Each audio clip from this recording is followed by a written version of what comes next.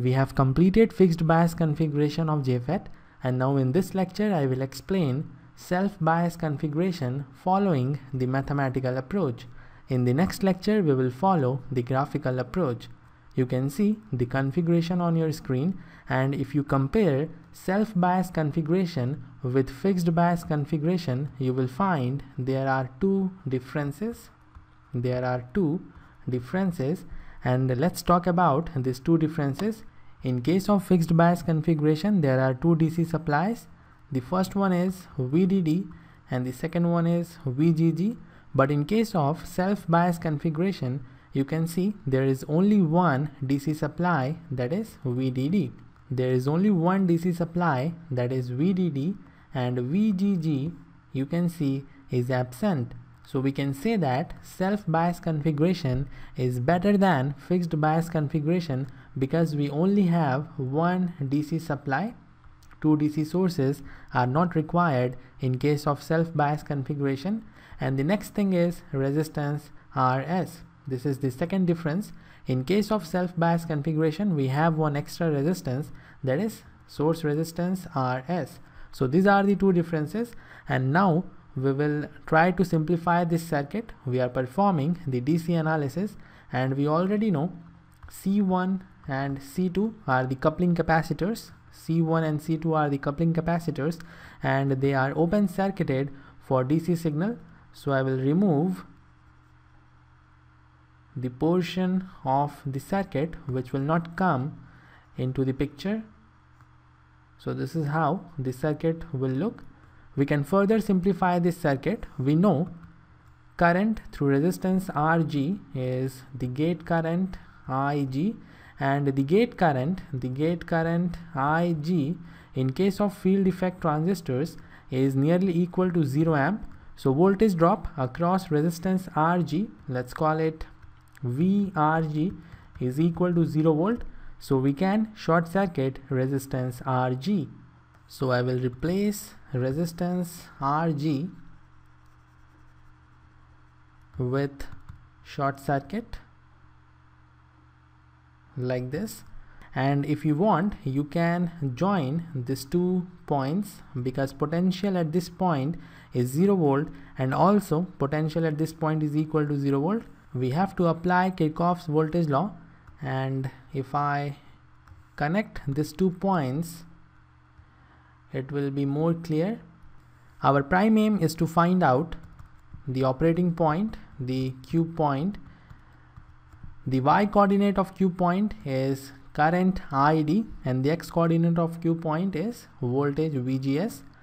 So VGS is the X coordinate and drain current ID is the Y coordinate, and we write Q to represent they are coordinates of operating point. I will first find out VGS, and for this I will apply Kirchhoff's voltage law in the input loop. And we have minus VGS because input voltage is VGS with this polarity. Then we have voltage drop across resistance RS, and let's call the voltage drop across resistance RS as VRS. So we have minus of VRS equal to 0. Now let's try to find out VRS. Current in this branch is the drain current ID, and current in this branch is the source current IS, and we already know the property of field effect transistors. The drain current is equal to the source current. This is the property of FET. So we have minus VGS minus IS multiplied with RS, source current multiplied with resistance RS, and IS we can write as ID. So finally we are going to get VGS as minus ID RS. This is important to remember because we will use it to find out the drain current ID. And if you compare this VGS with the VGS obtained in case of fixed bias configuration, you will find we had VGS equal to minus VGG. So VGS was fixed in the earlier case, but in this case VGS is not fixed. It depends on the drain current ID. So let's try to find out the drain current ID. We already know the Shockley's equation. I will write down the Shockley's equation. Drain current ID is equal to IDSS inside the bracket 1 minus VGS by VP, the pinch off voltage, whole square. This is the Shockley's equation, and the VGS obtained in this case is VGS Q. You can write Q to represent it is the coordinate of operating point, and also this drain current ID we can write as IDQ, but I will not write down IDQ because we have to derive the drain current, and writing down Q every time will make things messy. So we will go with ID, and we already know it is the coordinate of operating point, so we can write it as IDQ. We know VGS, it is equal to minus IDRS, so I will put it here, and then we will simplify it. Let's see what we have. ID equal to IDSS inside the bracket 1 plus IDRS over pinch off voltage VP whole square. Or we can write drain current ID is equal to IDSS inside the bracket VP plus IDRS over VP whole square.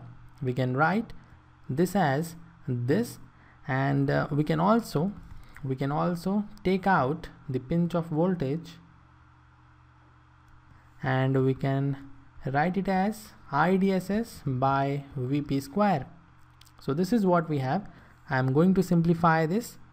I will consider VP as A and IDRS as B. So I have A plus B whole square, and A plus B whole square is equal to A square plus B square plus 2AB. A plus B whole square is equal to A square plus B square plus 2AB.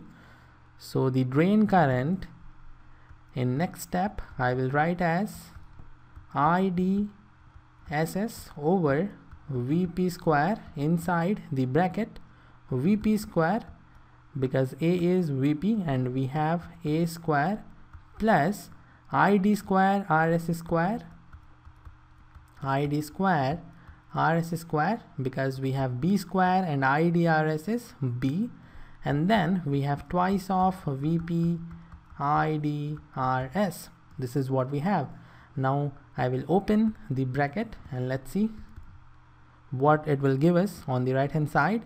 IDSS over VP square multiplied with VP square will give us IDSS plus IDSS over VP square multiplied with ID square RS square will give us IDSS RS square over VP square multiplied with drain current ID square. Then the last term is IDSS. VP will cancel out, and in the denominator we will have VP. Instead of VP square we will have VP, because VP will be cancelled out. So IDSS multiplied with resistance RS, and 2 will be there, over VP multiplied with ID, and on the left hand side we have the drain current ID. We can also subtract drain current ID on both the sides, and this will give us 0 on the left hand side, and on the right hand side we will have minus ID along with the initial terms, and we are doing all this to have the quadratic equation. In the next step we will have ID square inside the bracket IDSS RS square over VP square, IDSS RS square over VP square plus drain current ID. I will take ID common from these two terms, and this will give me twice of IDSS multiplied with RS over VP minus 1, and then finally we have IDSS equal to 0. I will divide both the sides by IDSS RS square over VP square, and this will give me ID square plus twice of IDSS RS minus VP over VP divided by IDSS RS square over VP square, right, multiplied with ID plus IDSS divided by IDSS RS square over VP square. IDSS will cancel out, and obviously we have equal to 0, and we have RS in the denominator and VP square in the numerator. So I will write it down quickly. We have VP square over RS square, VP square over RS square. You can also simplify this, and we can say this is constant and this is also constant. If you see them closely, you will find all the terms in this are constant, and VP RS are also constant. So VP square by RS square is constant. Let's say this constant here is K1 and this constant here is K2. So we have ID square plus constant K1 ID plus constant K2 equal to 0. So this is what we have, and this is the quadratic equation, and you can easily solve this quadratic equation to get the appropriate solution of ID. You have to get solution for drain current ID, and as it is quadratic equation, you will get two solutions for drain current ID. You have to choose the appropriate one, and once you have the drain current ID, you can easily substitute the value of drain current ID in this equation, in equation number 1, to have value of VGS. Put ID here and you will have VGS. In the next part of this lecture, we will find out the output voltage. The output voltage is drain to source voltage, VDS, and for this we will apply Kirchhoff's voltage law in the output loop. We will start from VDD and we will end at ground, 0 volt. So we have VDD drop across resistance RD is equal to ID RD, so minus ID RD. Then we have minus VDS.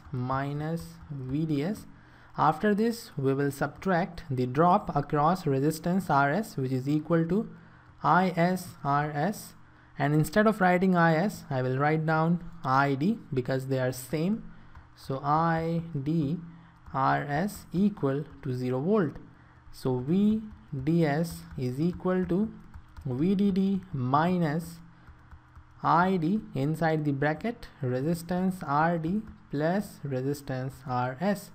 So this is how you have to find out the output voltage VDS, and we already have the operating point. The two coordinates are VGS Q and ID Q. So this is all for this lecture, and you can clearly see it is complicated to calculate the drain current in this case as compared to the last case, and this is because VGS is dependent on ID. It is not fixed, like it is not equal to minus VGG, it is equal to minus IDRS, and in this scenario it is not very convenient to follow the mathematical approach. I will show you how graphical approach is much better as compared to the mathematical approach. So see you in the next lecture.